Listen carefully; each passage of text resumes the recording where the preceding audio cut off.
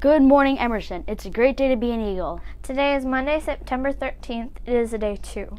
We would like to start announcements by welcoming all of our new friends to Emerson. Yes, we do. A big hello goes out to all of our new kindergarten friends and all of the students who are new to Emerson this year. We also want to say welcome back to all of our friends who were at CRVA last year. It's great to have you back in the building. One of my favorite parts of the announcements is birthdays, and we have a bunch to share today.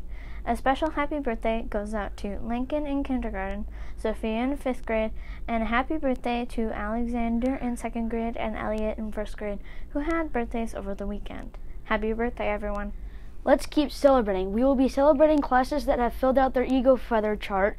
They will be announced here when they are filled out.